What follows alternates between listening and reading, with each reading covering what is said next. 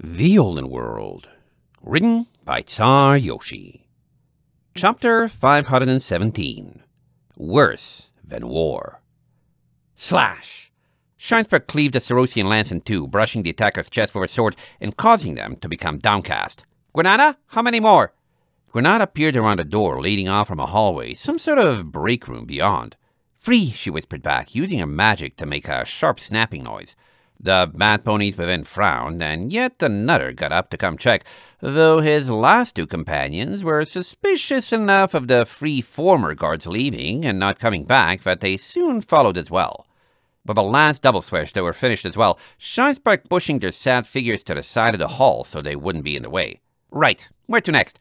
The harpoons have to be close. We need to free that ship they're currently raiding so we can use it to get everyone out. Belinda shook a Cerosian she was carrying with her, a mare who had come off a sword swing, still feeling slightly talkative. Well, which way, Bat?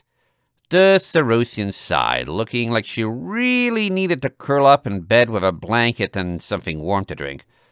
Straight ahead and up the stairs to the right, she muttered, defeated. They set off, the harpoon squad consisting of Shinespark and Golbez as pirates, sans Spuddles, who had been left to guard of our Cedelian crew.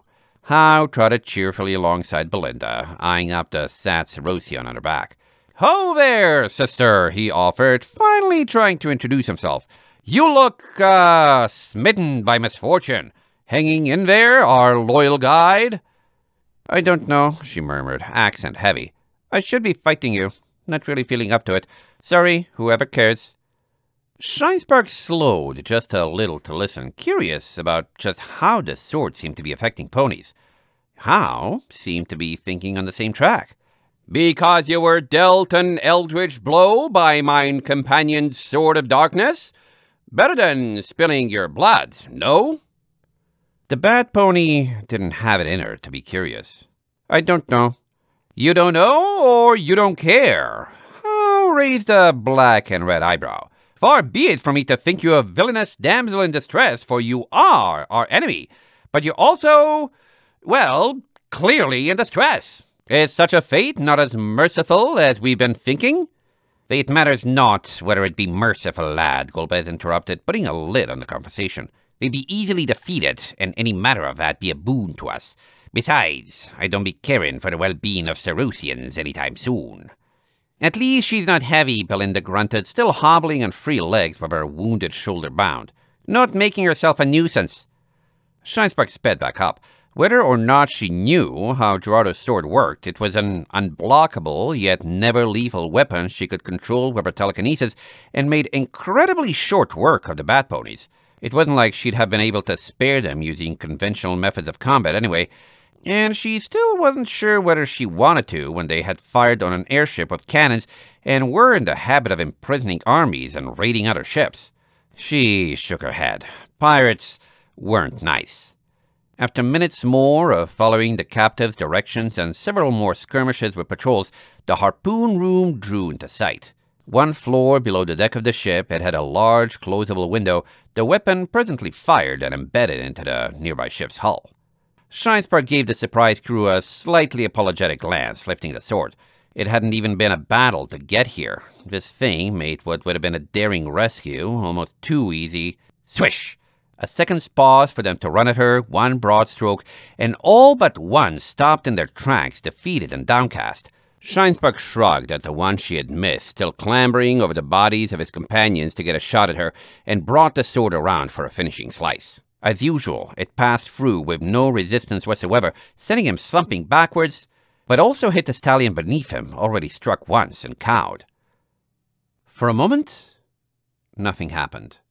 Then the second stallion shivered, spasmed, glowed brightly, and in a heartbeat turned gray, featureless, and burst into a puff of ash and dust.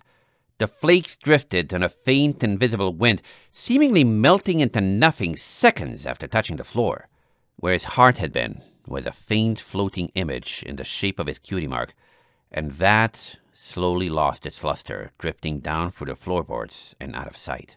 Before Shinespark's wide eyes could blink again, there was no hint he had ever existed. How gaped? Scheinsberg brought the sword up before her and examined it with pinprick eyes, its black, polished surface reflecting a colorless version of her face. That's new? All the other bat ponies, despite being in a funk, recoiled in fear, pressing against the edges of the room. The one on Belinda's back actually slipped off, bolting down a hallway. Scheinsberg blinked, and Granada blinked back. "Give me that sword, lass," Golbez advised, holding out a talon.